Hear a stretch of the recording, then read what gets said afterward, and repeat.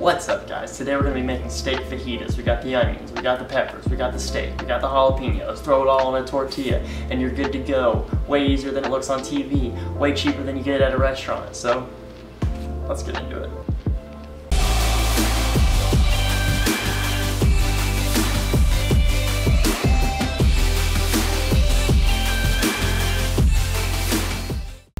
And here we are back at one of my favorite places in the kitchen, the cutting board. Here we have a big piece of skirt steak.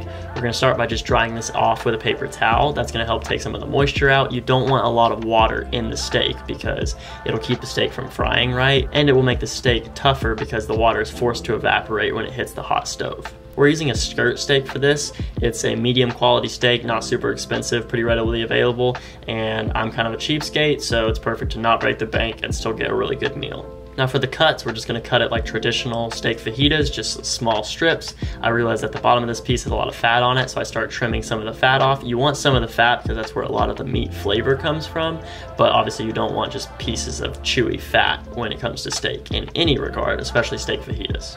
Next, our steak is ready for the stove top. So at this point, we're gonna start with a very hot pan. We wanna get a hard sear on it if we can, but still leave it a little bit undercooked in the middle so that when we throw it in the end, it'll finish cooking, but it won't be overdone, it won't be stiff. It'll be nice and tender and well cooked. So the high heat is obviously gonna aid in the sear, so you don't wanna be turning it around too much. Just put it on there, let it sit for a while, and then flip it. At this point, we can also season it. I'm gonna be using salt and pepper. I use chili lime, a little bit of cumin. Nothing too crazy. You wanna keep that like natural steak flavor, but a few enhancers never hurt anybody. So once it's been cooking on a few minutes on both sides, you're ready to take it off the heat. At this point, if you have a cooling rack, that's gonna be the best option, so it cools very evenly, the top and the bottom. And now we go to the vegetables. So for the vegetables, I'm gonna be using 1 bell pepper, 2 jalapenos, a whole onion, and 2 cloves of garlic. For the peppers, we're gonna cut them in half. We're gonna decore them, we're gonna devein them and de-seed them, and then cut them into strips. That's gonna be the traditional fajita way, so we're keeping that up in this dish. For the onions, same exact thing. Cut the tips off, take the skin off, and then cut them into large strips. As far as the garlic, I'm just gonna give this a standard fine mince, nothing crazy. The more you mince the garlic, the more you're gonna taste the flavor. So if you leave large chunks of garlic, you're not gonna taste it as strongly as you would if it was very finely minced. Now our vegetables are ready for the stove top. At this point, same thing as steak, we're actually gonna start with a very high heat. You do want some browning and almost some blackening, some char on these vegetables, and that's why the fajita is always served traditionally very hot and steaming. You want that char on some of the vegetables. So normally I would do kind of a medium heat for a saute. This is gonna be like a hot sear of the vegetables. So get some blackening on there. Don't be afraid of it. It's not burnt. It's just a little bit of char. At this point, we're also gonna season the vegetables, some more chili lime, some salt and pepper. I'm also gonna put some water in there to help them cook fully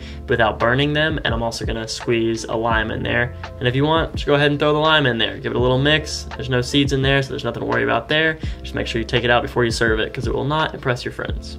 Taste the vegetables. When you're happy with the cook on them, you're happy with the seasoning, we can throw the steak back in there, get that nice and mixed, put the final seasoning on there. I went with a little taco seasoning, a little more salt, a little more pepper. Make sure that's all stirred. You want a little bit of a sauce, but nothing too crazy, so it's just the water, the oil, and the taco seasoning makes a pretty good sauce, and that's all you really need for that.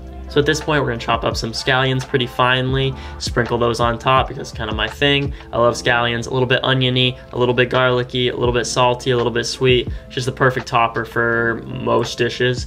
We'll slap down a flour tortilla, give it a little drizzle of the lime juice, give it a little sprink of the scallions, wrap it up, and eat it. If you want to add sour cream, salsa, do that, and you're pretty much good to go. Definitely 30 minutes or less, definitely delicious, and honestly super simple.